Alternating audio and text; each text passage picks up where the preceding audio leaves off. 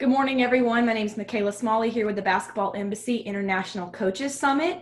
I hope you're having a great morning. We have a fantastic speaker this morning. He is the head coach of the Seattle Storm WNBA team. His name is Dan Hughes, and he will be speaking to us today about winning the day. If you have any questions for him as he goes along, please leave them in the Q&A, and we will ask him in the end. So without further ado, Coach Hughes, take it away. Well, thank you. I don't know what your expectations of the next hour are, but let's just get on the record. I want to far exceed it. I want to make sure that we can have a dialogue wherever you may be about coaching. And to begin with the point, let me tell you a little bit about where I arrived to kind of where I am right now.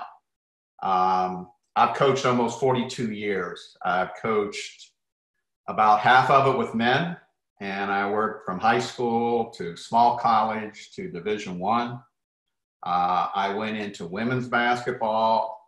It's been fantastic for me, and I have spent over 20 years in various positions throughout the WNBA. I have probably coached at about every level that you can imagine. And so that journey kind of landed me where I have mostly been over the last 2 decades, and that's in the WNBA. And what I would like to do is, first of all, kind of talk a little bit about the Basketball Embassy. I spent over 12 years in San Antonio, and it was so productive from a basketball standpoint, not only from learning and being in a great environment in San Antonio, but also getting acquainted with the Basketball Embassy that Chris Dial has created. I love the outreach where we're taking the sport of basketball and we're reaching out to the world and we're trying to unite. You know, this is a time period where communication is really important, and doing things that sometimes are unseen. You know, I have to speak to my team today on a Zoom call, and one of the things I'm going to talk to them about is doing things when nobody's watching. You think nobody's watching, but in reality, you're communicating, you're making yourself, your team, your situation better. And the Basketball Embassy, to me, has so many proponents that, you know, you take the sport of basketball, you take coaching, and now you try to unite people across the world. And I've been fortunate to be involved with USA Basketball and have traveled the world and have seen basketball. And even during this period that we've been in isolation, really have reached a kind of communication with people throughout our world. I've talked in Brazil, I've talked in Australia, I've talked in Serbia, and I love that. I think that, but the Basketball Embassy, and if you have the ability to donate or support, you're donating to a nonprofit that really does some great things. But my topic today is winning the day-to-day, and we need a starting point like this. But before I get into it, I'm going to talk for about half of my time. And really what I'd like to do is spend the second half of my time just in dialogue about questions you might have, about things you'd like me to elaborate on. And they don't have to do anything with what I'm talking about. You know, it could be from how do you defend, how many schemes do you use to defend the pick and roll, to how do you handle parents, to I got a tough administrator who puts pressure on me, all those kind of things. And I have several questions that have been sent to me, but I would love to have live questions. So if you would kind of correspond, they'll get to me, hopefully, and we can have a little dialogue. Because the one thing about being an older coach is that I have seen a lot. And there's not a lot of things that are great about it, but that one I have. And hopefully that's where we'll go. But let's jump into winning the day-to-day. The reason I titled that, it's something I talk about a lot. I'm in a situation in WNBA, anytime and most of us are in that, where, you're doing it to win a championship. And it's no different. I mean, that's going to be the expectation I had last year, the year before, and this year. And probably for the rest of the time I coach in Seattle, that's always going to be the expectation. And I think it's important that we kind of understand what we do on a day-to-day basis. To me, messages more than me shouting out some goal that we're going to win a championship. I mean, to me, I want to message winning the day-to-day. I want to do things day-to-day that lead to effective basketball, that lead to all the things that I think excellence in our world is always, well, here's the champion, But I don't think just talking about it is a way that you arrive there. I think you arrive there by what you do on a daily basis. So when you win the day-to-day, then I think the journey now takes you to a chance, possibly, if you win enough of those day-to-days, a chance for a championship. All right. And then you have that day that you have that opportunity. And it's business as usual because you won all those days. And it's a little different how I approach that, but that's kind of how I look and certainly handle expectations of championships in regard to it. I'm going to give 3 things I'm going to talk about in winning the day-to-day that I think encompass and give me a chance to relate to a couple things at that point. And I'm going to give them to you up front. One is a culture of excellence. And I'll speak to 5 points in that. And secondly, practice and game planning. And I'll speak to 5 points there. And then lastly, coaching communication that leads to empowering your team. And I'll try to touch 5 things there. And so let's jump into the first, the culture of excellence. Because to me, there is nothing more about winning the day-to-day than establishing a healthy culture, and a culture that has a direct look at excellence and how you kind of attain that on a day-to-day thing. And I think, it all begins as we put our rosters together with something I constantly talk about, and that's building a team with teammates. I have a very hard time looking at somebody on my team as a pivotal player, as somebody that's going to do that, and not also see them as a good teammate. I'm just going to tell you up front, I have certainly had to make decisions, and there's times I've been in as a high school head coach. I've been all those things where sometimes you inherit kids and you have to work to get them to be good teammates. But that beginning point is essential to me. We just went through a draft. For a lot of years, I was a GM. I did a lot of things, but I had to answer 2 questions as my roster filled out. One is, what can they do that has a WNBA skill, a WNBA talent? In your situation, just substitute the level you're at. And the second question was, they had to be a good teammate. And if I couldn't answer both of those, I just couldn't get behind it, because to me, the energy that you create for your team, all right, by good teammates, for everyone that takes of that energy, and we all know what we're talking about there, it not only affects you as a coach, it affects your leaders on that team, even more so your leaders on that team, because they end up eating up all their time and all their efforts and all their energy. So I need people who give energy, and I need good teammates. And that certainly is a beginning point for me in a culture of excellence. The second thing is, you've got to build relationships no matter how you slice it. We coach players that we absolutely love, and that's easy to build relationships. Let's be factual. We coach some players that we don't love easily. That I wish it wasn't that way, but sometimes it is. And we have to build relationships with those players too. And I think it's important because in a lot of ways, you can really change the relationship in direction of a talent and a player who you believe in by building relationships with. And I think it sometimes it is about your ability to, on a daily basis, somehow physically, verbally, but somehow relate to that player. It doesn't always have to be about talking.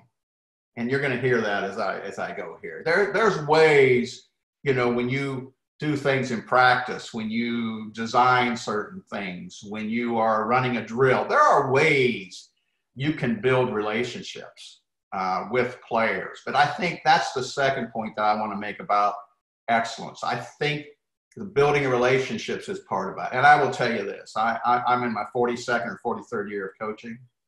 And those are the things that are most reflective when I intersect with players I have coached, and my memory, and I've been blessed to be involved with championships and all those things, but I don't really go to that as quickly as I go to the relationship, that person, you know, that you dealt with and are dealing with. The third thing is you got to embrace the grind. Let me tell you up front that anything that comes easy is not realistic to our world. And you will deal with people who think it's easy. And I would socially distance yourself from those people if they think it's easy, because it's not. It's going to be. You have to embrace the grind. You have to do a good job of, you got to put one foot in front of the other, you know, in a pursuit of excellence. You know, some days it's very rewarding. Some days it's very tough. But you need people around you that embrace that grind, that they know that grind is really preparing you for what you're trying to do. I will give you one quick story. We won a championship in 2018. And I remember we had won, we're in the semifinals. We play Phoenix, win 2 games, lose 2 games. Now we're in game 5, which is a deciding game in the WNBA. And I remember, you know, we were shooting around and I go, I need to say something today that ties this experience we're into together. And I said, you know, for us to be champions, I think we had to have this moment where the journey had taught us things along the way. Now we put them to use, and now we display that we are championship caliber when you're into a one game win in advance or go home. And I think that game turned out to be a good one for Seattle. We came back in second half, won, and then went into the finals and won 3. But I think it was because we had embraced the grind of that journey to get there. And when the moment came, we kind of understood we're prepared. And I think that's really important. Fourth thing is actions are greater than words. I talk less as a 65-year-old coach than I did when I was a 50-year-old coach or 40-year-old coach. I talk less. What I do is interpreted way more powerfully. And I will say in a culture of excellence that actions are outcomes. Actions have outcomes. And my actions have outcomes. And I can talk till I'm blue in the face, but my action will probably create an outcome that will message to my players far more than anything I may say. Okay. And the last thing I'll say to you about a culture of excellence, and I got this, you know, along the way, and I certainly got it in San Antonio, kind of watching the Spurs. The Spurs at that point were an amazing NBA team, and I was in a situation where I worked for Peter Holt and the ownership group that owned the Spurs, and I was around them. But when I was around them, I always gleaned that they were always looking for a better way. And yet they were champions, they were the model, but always looking for a better way. And that has really stuck with me. And no matter as you advance in age as a coach, keep looking for a better way and be open to it. It has sure served me well. It doesn't mean you'll decide to do it you're just open-minded, you know, in that culture of excellence, that there might be a better way. There just might be. And it might come from sources that you're not used to. You know, it might come from a player. It might come from an assistant. It might come, you know, in all kinds of different ways, but you're open to it. And then you give it its proper due in regard to it. Second thing is practice and game planning when you win the day. Now, I'm going to turn on just some clips that happened to come my way this week of my team. This is back in 2018 in our playoff situation. And I'm going to put it up there. Hopefully, maybe you can see a little bit of how we play offensively, you know, in regard to it. We spread the floor. We do a lot. The ball moves. You know, this particular year, I think we led the league in three-point shooting. We led the league in assists. The ball moves, doesn't stick a lot in regard to it. We play fast. We hope to play as many possessions as we can. We're a good passing team.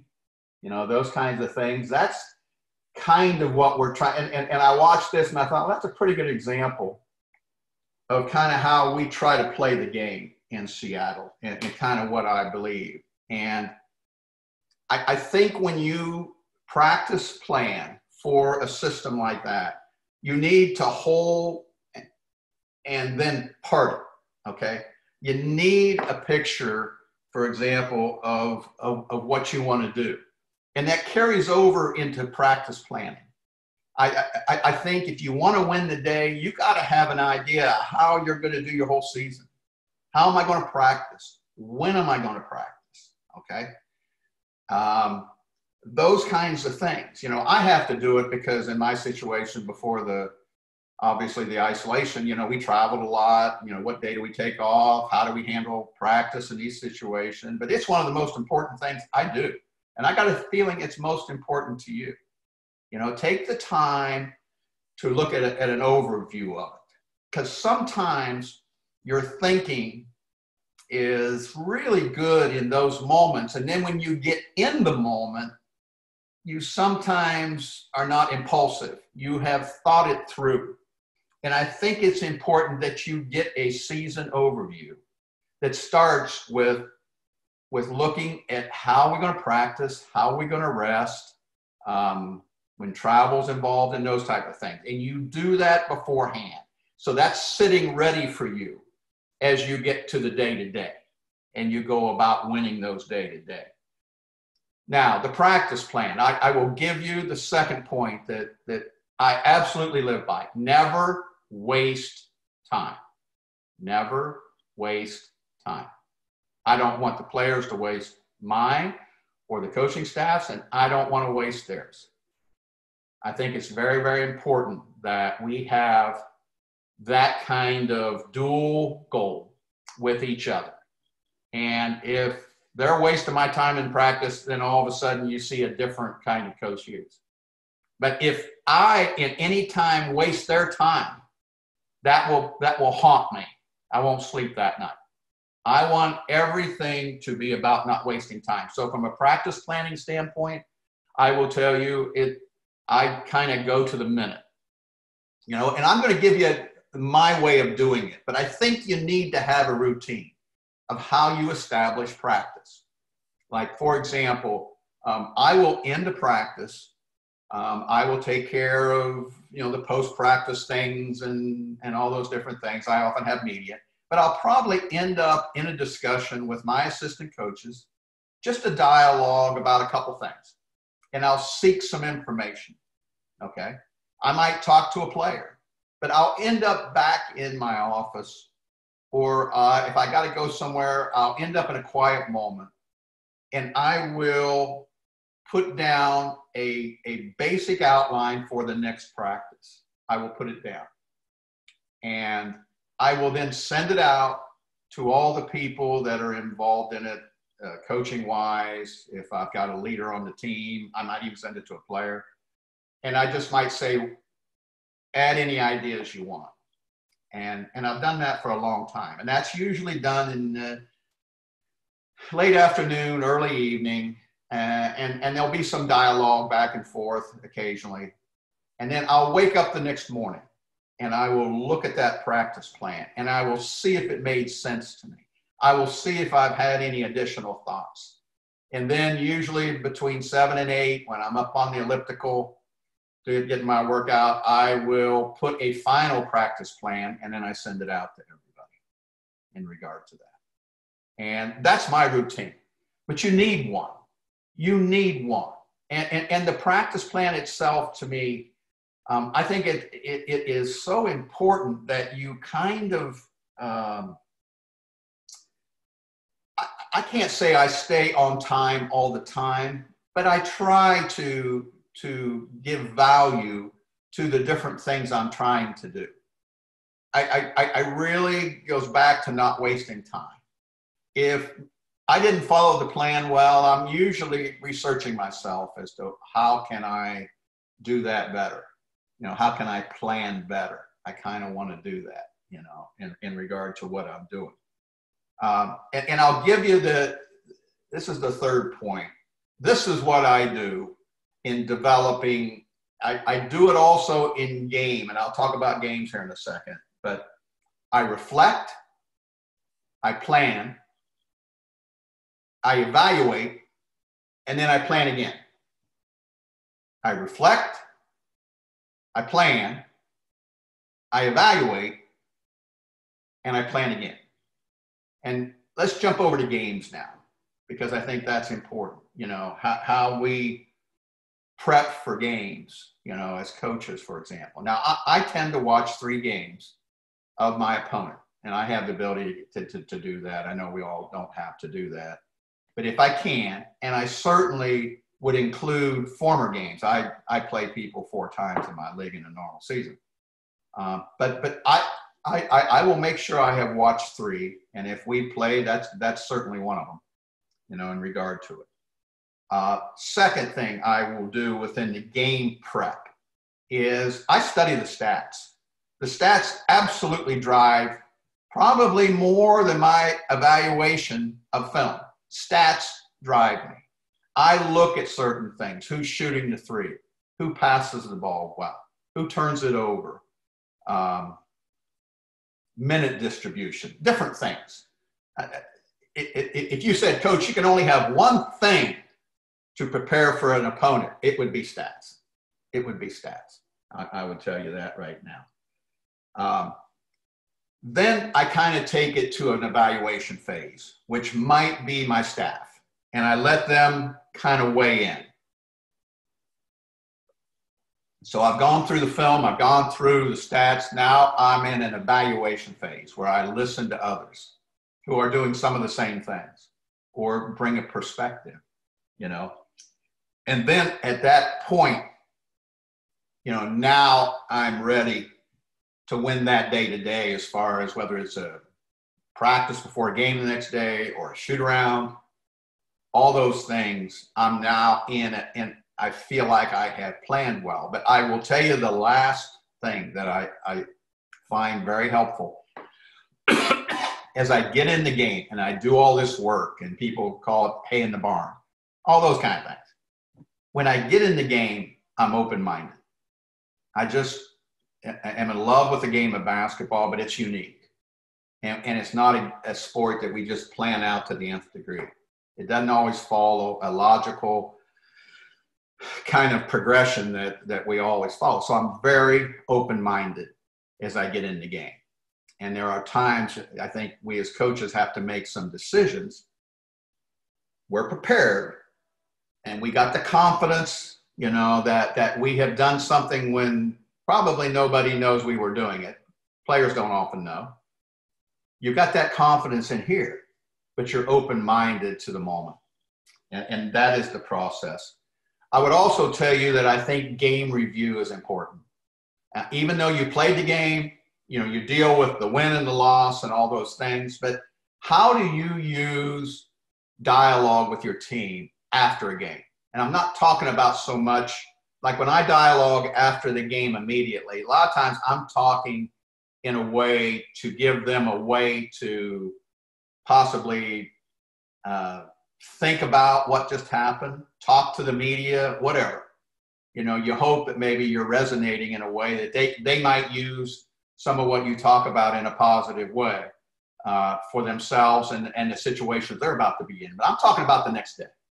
We have 4 factors, and you can look it up, the 4 factors of our statistical analysis. I use the 4 factors to statistically talk to the team. And I do offensive efficiency and defensive efficiency. And you can certainly find how to do that within your game too. And initially I tried to educate the team on what those numbers mean. And I got very frustrated because I think they were more interested in, is this good? Is this bad? Is this average? You know, is this in keeping with what we do? Was this real below what we do? How does it compare in the league? So I talk more in that way. You know, this was good. You know, this was bad. This is below our average. And, you know, just that kind of way that they know why we're concentrating and bringing it up in practice, or why we're addressing it, you know, some way as a team, you know, in regard to it. Now, the last thing I want to talk about winning the day-to-day is coaching communication. And I will tell you that one of the things as I've evolved as a coach is that I think in terms a lot of empowering the team. My role as a coach is to empower the team. It's not so much to empower me. And to do that effectively, I think you have to do a great job of coaching coaches. And I think that we don't spend probably enough time doing that. You know, we don't get our assistants in sweet spots. We don't coach that coach before the moment. Because if you allow your assistants to really coach, and you do a good job of dialoguing with them or getting them in the right spots, all of a sudden your culture, your thinking, your instruction, all those things are enhanced. Your reach just widened immensely. And I think you need to do this same thing with staff. If you've got an operations person, if you've got a manager, if you've got a PR person, whatever you're doing, I think you've got to use the art of teaching and coaching in relation to those people. And I will tell you this, what I have found is your more observant players will be aware of how you do that. And they will imitate that within the team. The more observant ones will also start to understand the art of teaching, you know, in regard to it. And that's the next one. The art of teaching. How do people learn? You know, how do your players learn? How does your staff learn? You know, that's vital. That's vital. Is it repetition? Is it verbal? Is it, you know, visual, where you're watching tape and doing it? There's all kinds. We try to hit a lot of ways, but I kind of want to know where the sweet spot is for every player. And I want that to be common knowledge to the leaders of my team. So when they try to reach their teammates, okay, they also understand that, you know. And a lot of times I'll talk to players and I want them to, you know, how do you learn best? How do you get, you know, because it's really not what you know as a coach, it's what you can teach. And we all know that, you know. I mean, there's some brilliant coaches from the standpoint of knowledge and doing like that. But if you aren't a teacher, you know, you're getting 30% of that. You know, some people are like me, you know, I may not be brilliant, but I get almost 90% of what I got to them. Okay. And so I think the art of teaching is so important. And I think you literally have to plan for that in your practice. I think you have to create situations where your players have to communicate, especially in this day and age. They got to communicate with each other. They got to have the ability to talk. You step away as a coach, and I'll tell my assistants to step away. and you kind of lay down what we're trying to do. Maybe we're just scripting plays. By scripting, I mean running plays and all that. And you watch how that is developed and communicated among players. And hopefully you're working at other moments, possibly, or maybe then, but you're working on the art of teaching and that communication between player to player. They kind of learn, that in our philosophy, we talk about what we want to do 3 times to every time we talk about what somebody did wrong. It's not that we accept doing it wrong. It's just we talk about what we should have done, what we want to do. Now, there'll be one time when you just got to say, hey, just don't force it, But 3 times we're talking about read the defense, what's the angle, use a bounce. We're talking about what we could do in that cute coaching communication. I will tell you this, repetition to me is vital. And I know sometimes people and players are like, I'm tired of hearing that. But I'll tell you what, it's been proven that it sticks.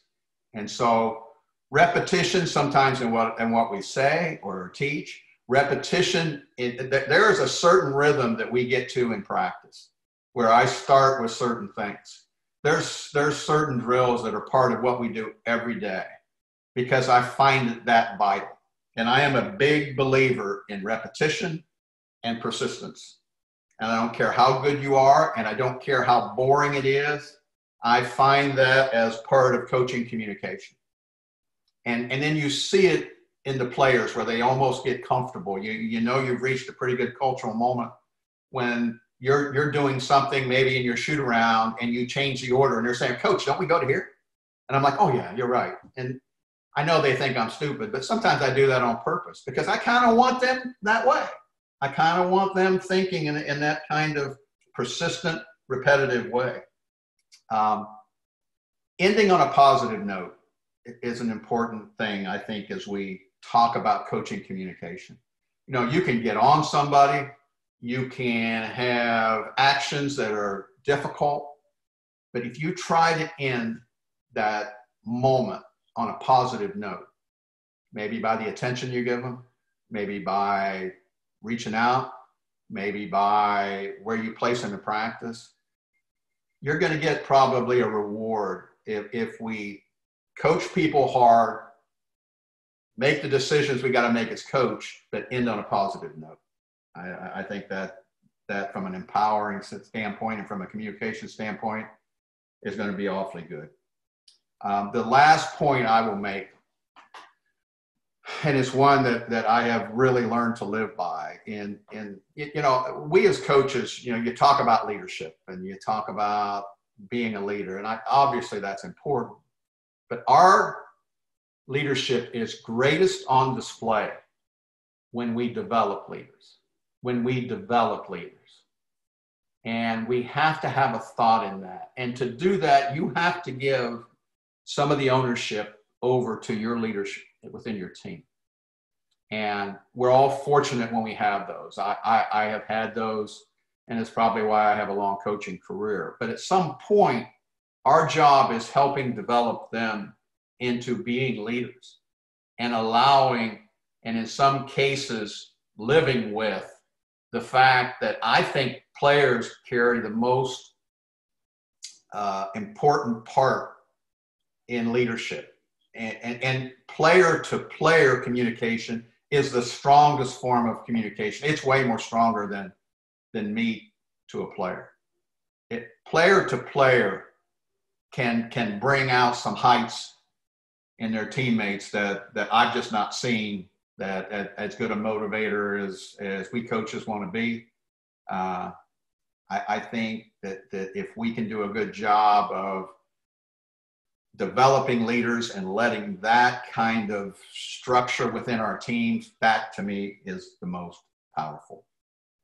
But that's just some things I wanted to talk about, what I think coaching can do to win the day-to-days. And I think if you win enough day-to-days, all of a sudden your team is in a position for that championship run that you want.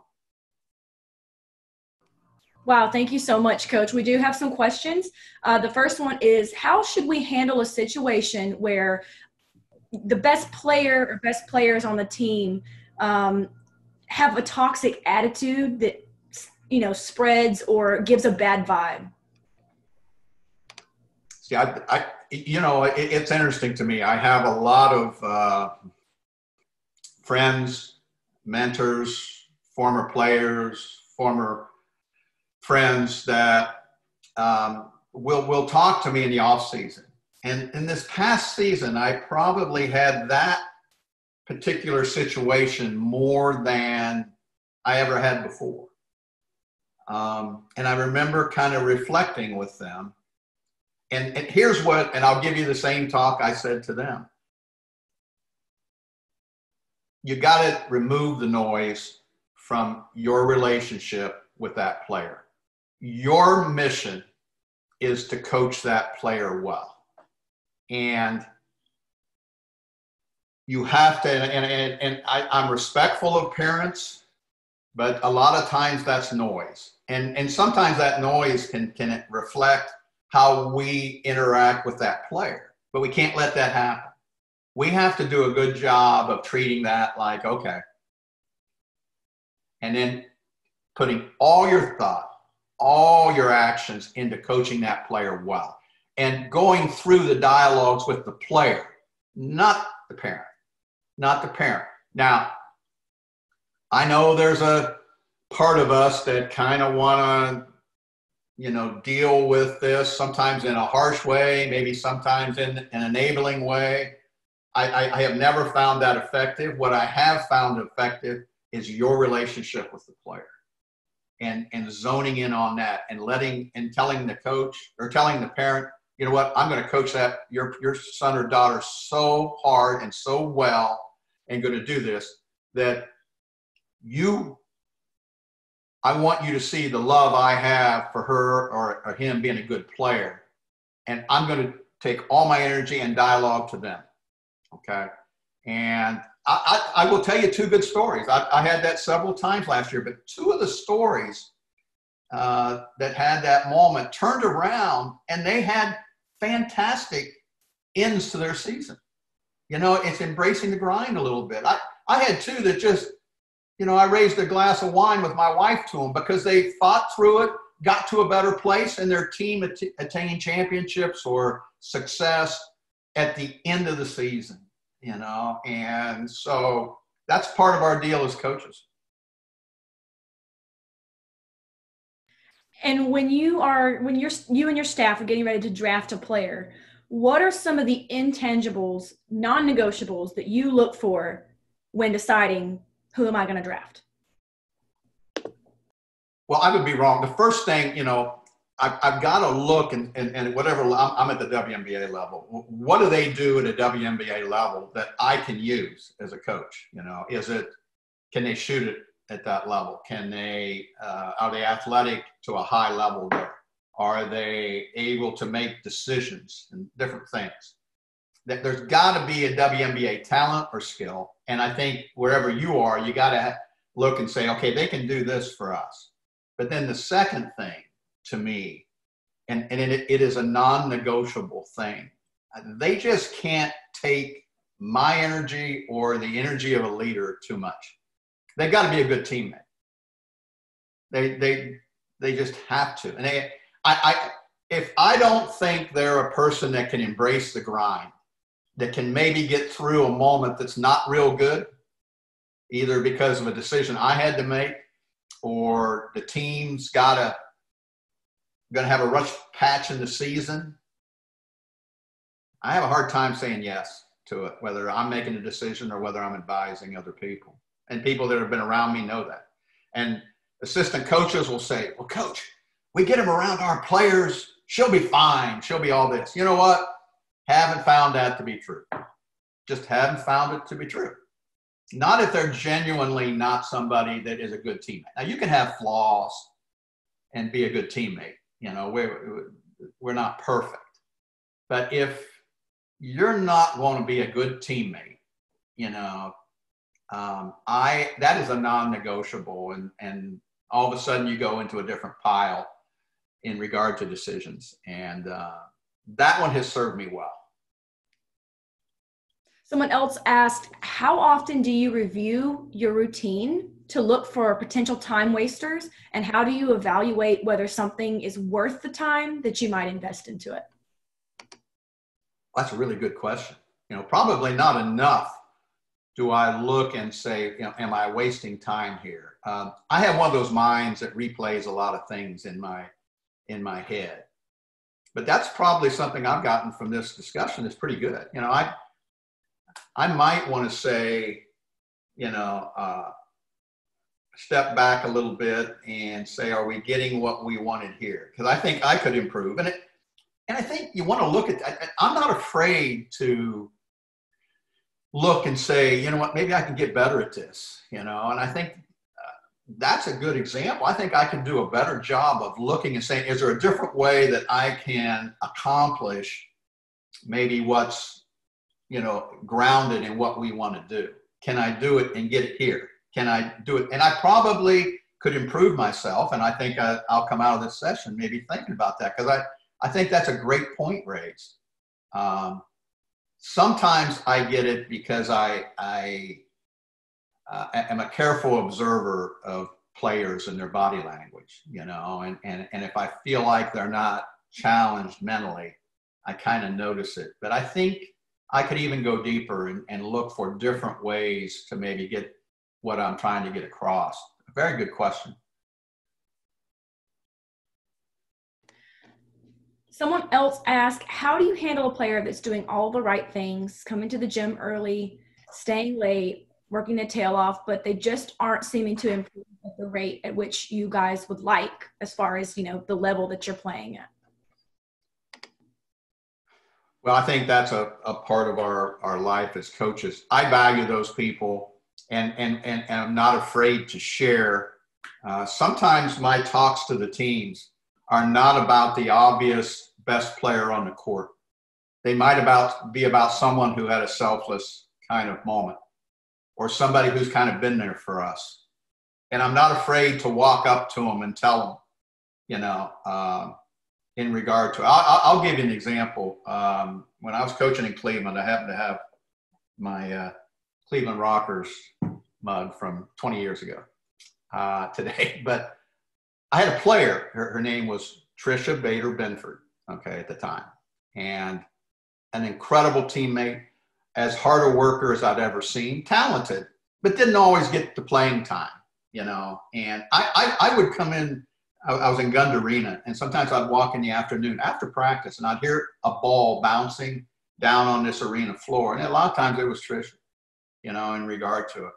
Well, fast forward, and I wanted to make sure Trisha knew that when the moment happened, she was going to be ready.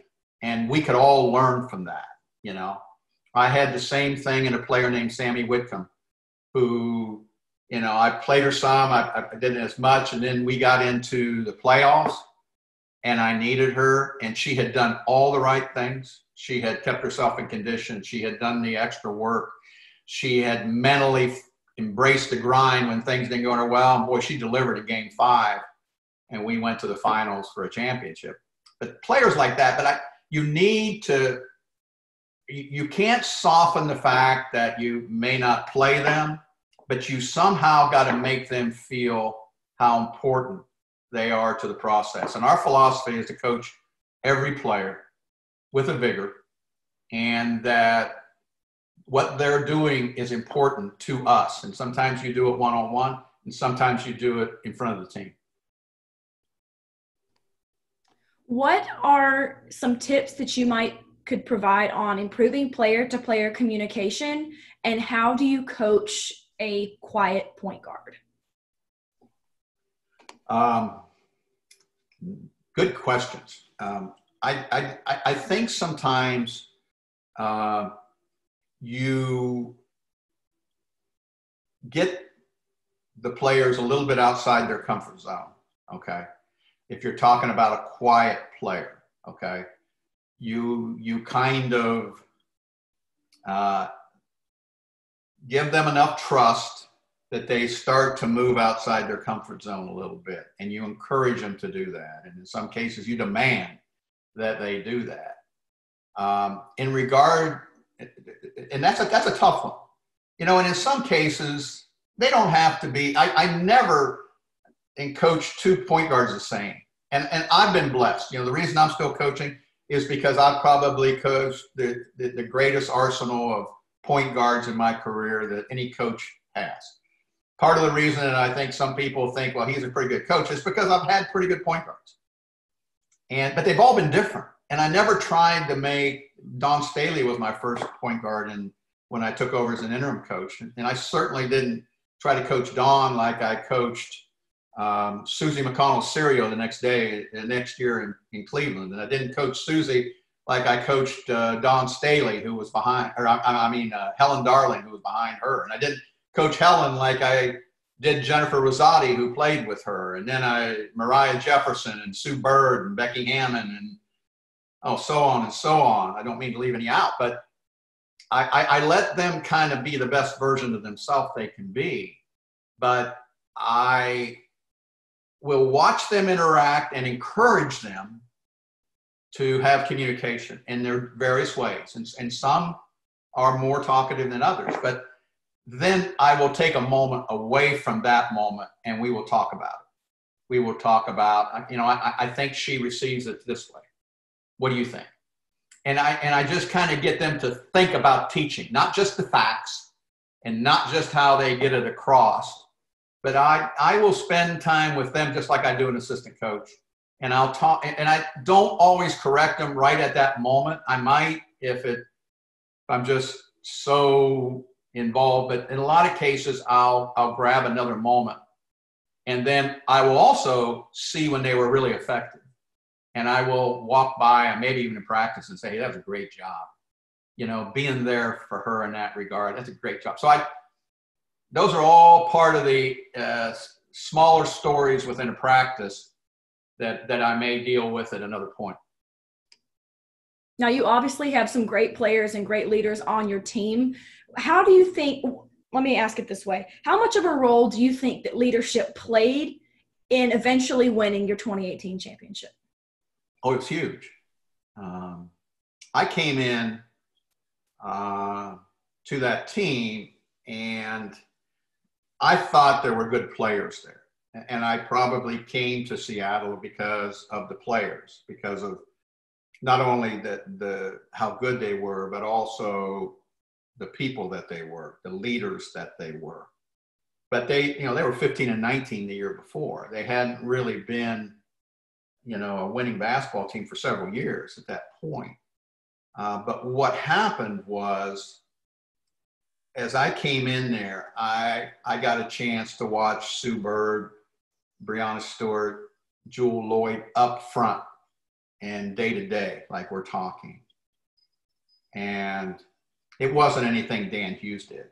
All I did was empower them to take a position within the team. And then maybe along the way, if I needed to help in some way, I would. But the driving force wasn't Dan Hughes. The driving force were players like I just mentioned, understanding how Alicia Clark was so pivotal to that team, adding Natasha Howard to it, having Crystal Langhorne change roles and embrace it and make a positive in that, drafting Jordan Canada to develop as a backup with Sue and being totally different than Sue. It was about people that in their own lanes were all driving in the same direction. Now, you mentioned some drills that you do every single day for consistency during your practices. Someone wants to just know a little bit more detail on what they were and how you carry them out. Well, just looking at practice here, obviously we all start with the warm-up period and all those kinds of things out of it. But I come out of that every day and I shoot. First thing I do is shoot. The first thing I do is a communication drill. I do a four-corner passing where I make them talk to each other. That is every day.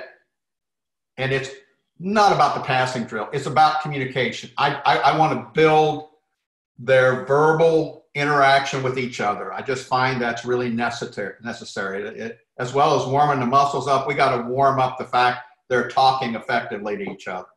So that is always the first thing I do. The second thing I do is then shoot the basketball. I want to put a ball in their hands. Even though they've done pre-practice and that's all part of our regime and their routine, we're going to shoot the ball. And they're usually catch and shoot type of situations. And we're all going to do that. We're going to have a minute each that they're doing that from different spots, and they're putting the ball in the basket in there. The third thing, and we do it every day, is we're probably going to run the floor. We're going to run the floor from one end to another. We're going to start to script our early offense, and we're going to do it in a way that starts the communication that we already began in the four corner. We're going to go through the different things and going up and down the floor, and that will include transition defense. A lot of times we'll do it, and I'll say, okay, we got to get back. We're going to run this down, and we're going to get back in transition defense, and we build the philosophy of our transition defense out of that. And the last thing that's very common in our warm-up period on the court, not the stretching, is we will script in the half court. And normally, maybe early in the season I'm involved, but a lot of times I'm not involved in that. I mean, having Sue Bird as your point guard, she's probably got and I've seen her with a list of things she's going to help kind of communicate during that thing. And I love that. And I want them to talk and work it out with each other. And it goes right. Those are things we do every day. Now, from a drill standpoint, I will tell you defensively, the one thing, and people that have been around me know, I close out every day. Every day. The single thing that we probably do every day that I don't know if we close out. We close out every day. Sometimes we'll do it in a technique way. Sometimes we do it in a live way. Sometimes we do it both. But we close out every day. We run our practice, which have different emphasis, but we always end up making a free throw at the end of the practice to end. And I bring them together. There's always a made free throw of some type. There might be a challenge and they meet it. I love that and do that a lot. But we always end on a made free throw. Those are constants that, and I remember when we were in the championship and we had to wait a little bit to play the first game of the playoffs, and they asked the players, well, how's it different? And they're like, well, it's not different. Kind of doing the same things. Well, that, to me, that made me feel good because we want to be doing the things every day. It's just part of that repetition and things that I do believe in regard to it. But that's a great question. Those things we probably do every day.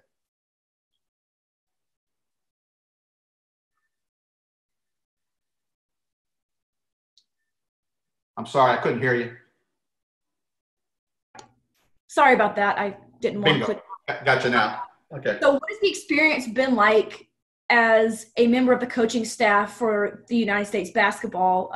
And kind of what has it been like to transition? You've coached in the United States, but also now coaching internationally.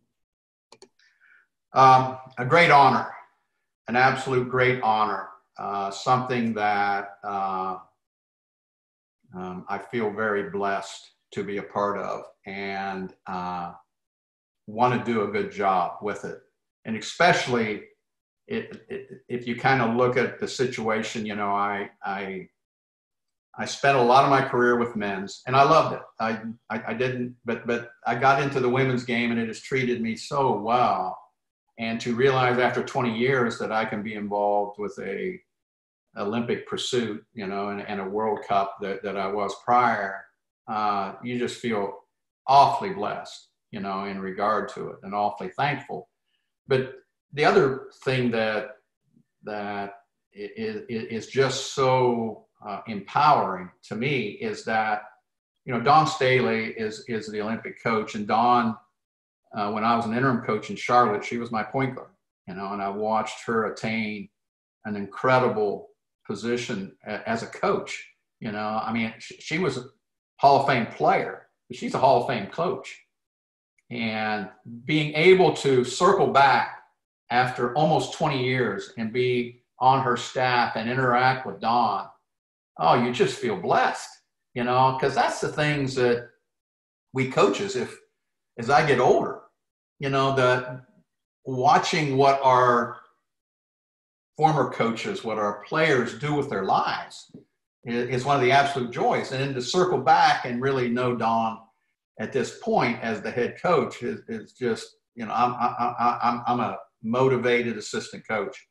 And I spent a lot of time as an assistant coach, in regard to it. But the staff itself, I have ties to, and being able to learn internationally is another way I think I've gotten better as a coach, in my 60s.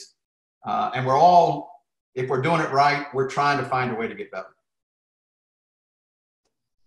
Absolutely. Yeah. Dawn is she's great. Just all around, from a player all the way up to a coach. Thank you so much, Coach, for being with us today, for sharing with us. It's been an honor to speak with you and learn more about developing excellence. If you guys have time, make sure you tune into our next session. Coach, just again, thanks so much. And I'll drop his email down here in the Q&A. So if you would like to reach out to Coach, that you can do so. Well, thank you. And again, in this time and period, the ability to continue to communicate has so many positive effects to each of us. And one of the great things that I think has happened during this period is that I've been able to interact with other coaches that make me better. And hopefully maybe what I share, it's a two-way street, but it's important we continue to find ways to communicate during these times. Absolutely, Coach. And if there's anything I can do or the Basketball Embassy can do, please just let us know. We'd love to continue to connect and help you out any way we can. All the best. Same to you. Have a great day. Okay.